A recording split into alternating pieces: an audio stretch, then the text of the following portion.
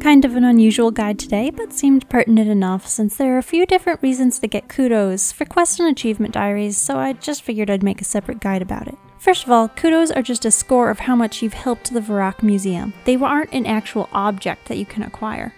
At the time of this guide, there are currently a max of 225 kudos a player can earn, with 28 from completing the Natural History Quiz, 50 coming from cleaning finds, which requires completion of the Dig Site quest, and 75 from completing various other quests. The final 72 can be completed after completing the Bone Voyage quest.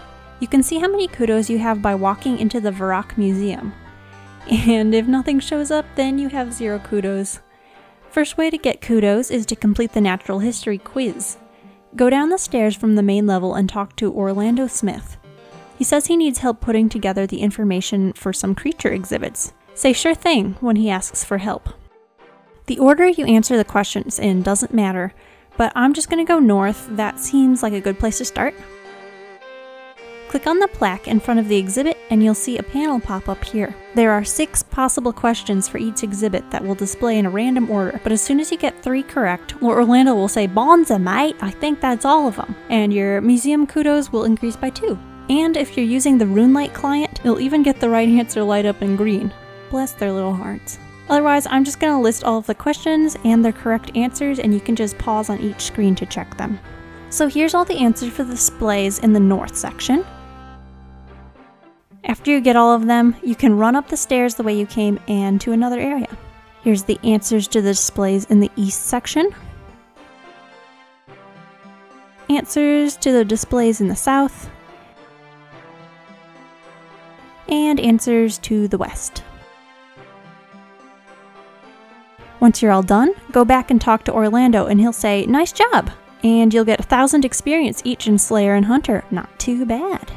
Next, let's go back to the main floor for the second way of obtaining kudos, which is cleaning dig site objects. Again, to earn kudos this way, you have to have completed the Dig Site quest, which is a pretty easy quest.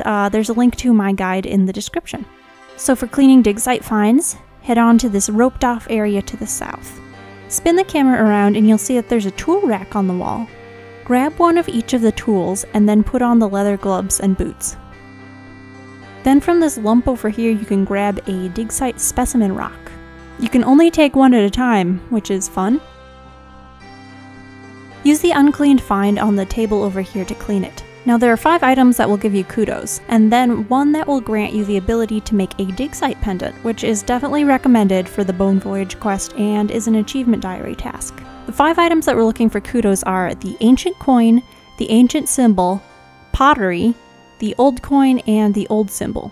The dig site pendant item will just be called a clean necklace. For any of the other stuff you find, you can either drop it or use it on one of the boxes over here to get something exchanged, but it's mostly pretty garbage stuff. So continue to clean items until you find one of these 6 listed.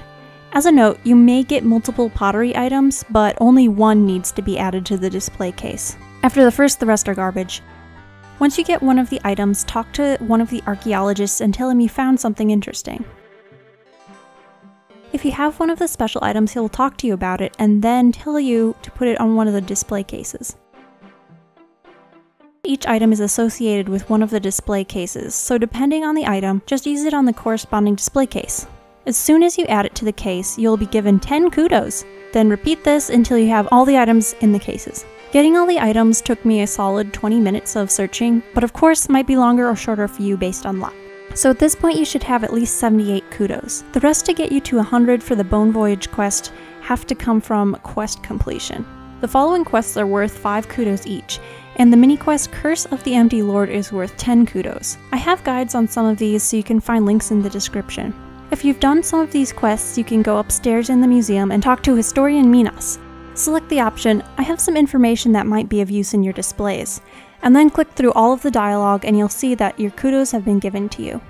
At this point, if you're still not in the 100 kudos needed for Bone Voyage, you're going to need to do some quests. In my opinion, the easiest 5 are Hazeel Cult, Rune Mysteries, Demon Slayer's pretty easy, and Merlin's Crystal or Priest in Peril. Shield of Arab is also pretty quick, but you need to have a partner to complete the quest. So all of that should get you to 100, and completing all of those quests will get you to 153 kudos. As a side note, talking to the lady in red over in the corner also gives you a few experience points. At 51 kudos, she will give you 1,000 mining experience. At 101 kudos, she will give you 2,500 experience in crafting and mining. At 151 kudos, she will give you 4,000 experience in crafting, hunter, prayer, slayer, and smithing. After you complete the Bone Voyage quest and get access to Fossil Island, there are 72 more kudos that you can get by building the fossil exhibits. On Fossil Island, there are a bunch of ways to get fossils, just from monster drops, to completing the mini achievement diary style task list, buying them with mermaid tier currency, to chopping Saluacep mushroom trees, which is probably the fastest way to get them, but it does require 65 wood cutting, and going through the nasty swamp. Once you find a fossil, you can go to the Fossil Island cleaning bench to the east of Fossil Island Camp. If you haven't built the fossil cleaning bench yet, you'll need a hammer, 5 planks, and 5 nails. Once you've built it, you can clean the fossil by using it on the bench with a rock pick, specimen brush, and trowel in your inventory, and wearing leather boots and gloves. You can store fossils in this box over here, which acts like a fossil exclusive bank. Once you have a set of all pieces from a certain size, you can go back to the museum, go down 2 floors, and then you'll see your fossil storage box here too. Grab a set of matching pieces and then use them on a corresponding display case. And of course I get the butt one. You'll see that you are given kudos and an experience lamp. 2k for a small display, 3.5k for medium, and 5k for a large or plant display. And that pretty much sums up kudos for now, so hope it helped you out, thanks for watching, and I'll see you next time.